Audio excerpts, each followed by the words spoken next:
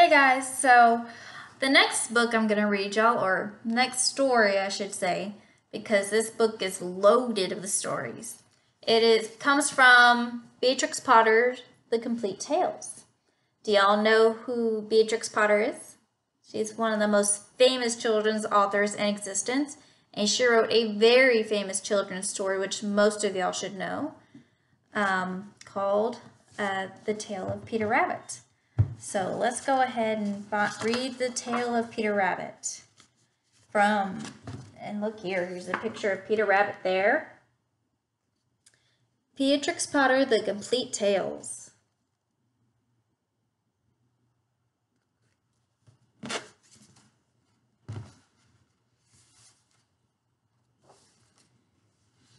So, The Tale of Peter Rabbit, 1902.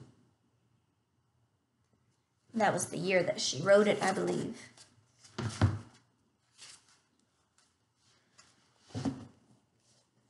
Once upon a time, there were 4 little rabbits, and their names were Flopsy, Mopsy, Cottontail, and Peter.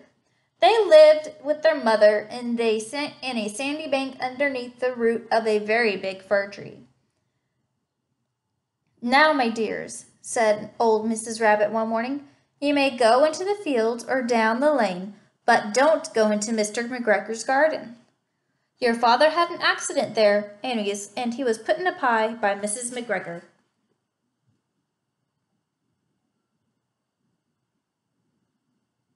Do you think they're going to listen?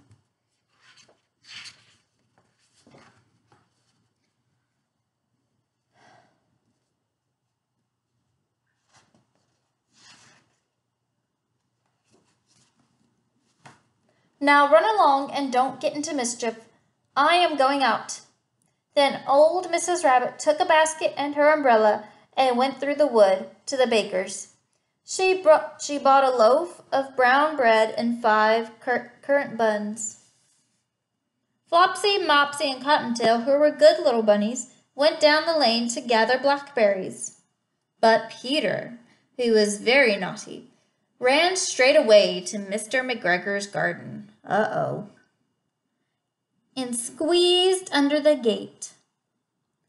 First he ate some lettuces and some French beans, and then he ate some radishes. Ooh.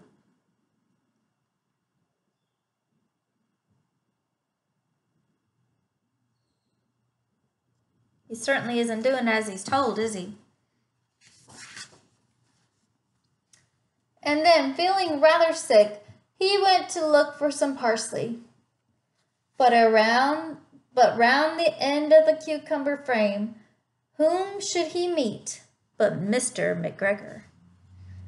Mr. McGregor was on his hands and knees planting out young cabbages, but he jumped up and ran after Peter, waving a rake, calling out, "Stop, thief!"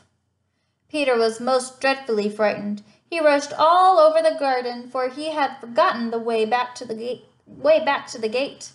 He lost one of his shoes among the cabbages, and the other shoe amongst the potatoes. After losing them, he ran on 4 legs and went faster, so that I think he might have gotten away altogether if he had not, unfortunately, run into a gooseberry net, and got caught by the large buttons of his jacket. It was a blue jacket with brass buttons, quite new.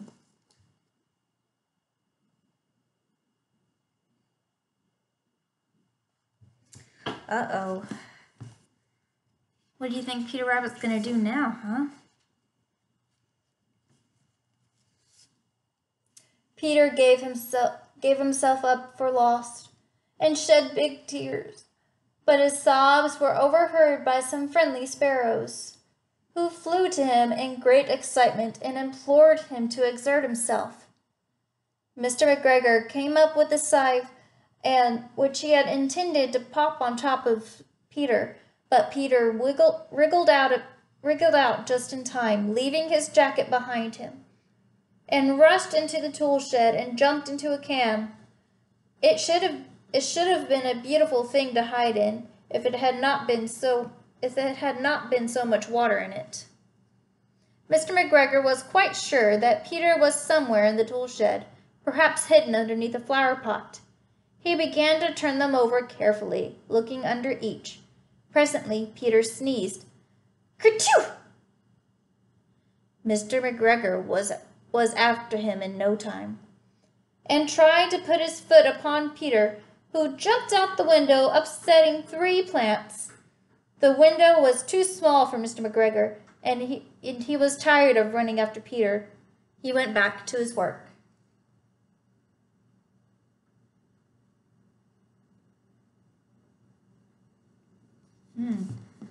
Do you think Peter Rabbit's out in the clear, though?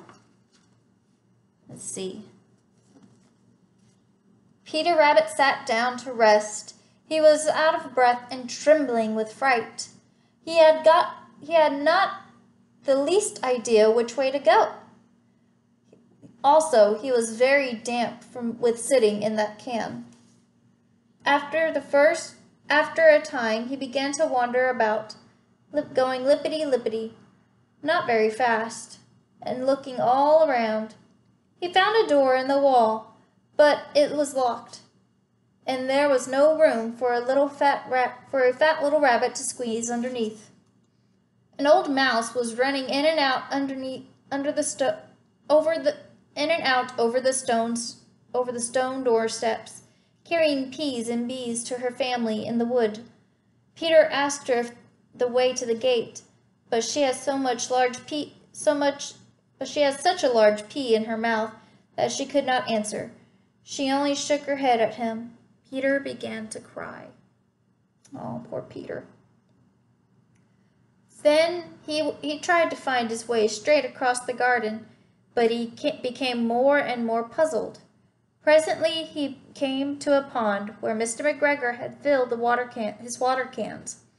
A white cat was staring at some goldfish. She sat very, very still, but now and then the tip of her tail would twitch as if it were alive. Peter thought it would be best to go away without speaking to her. He had heard about cats from his cousin, little Benjamin Bunny.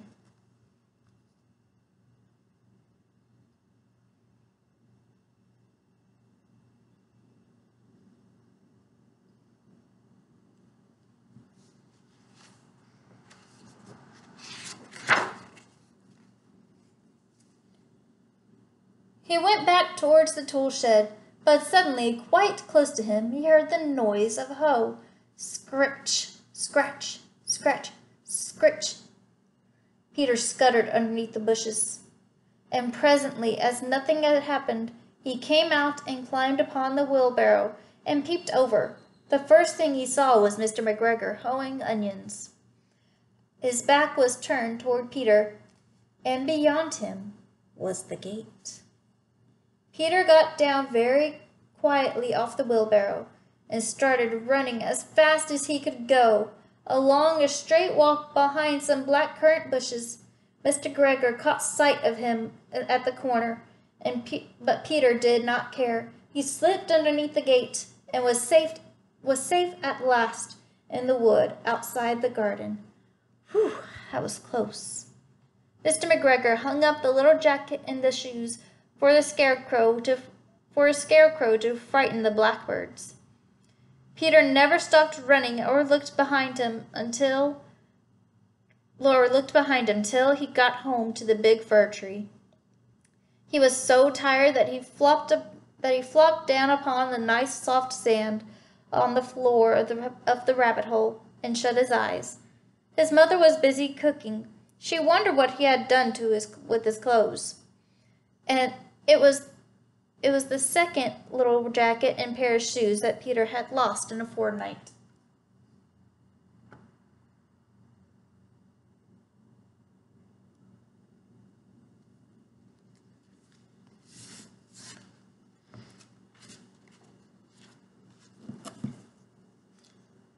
I'm very sorry to say that Peter was not very well during the evening.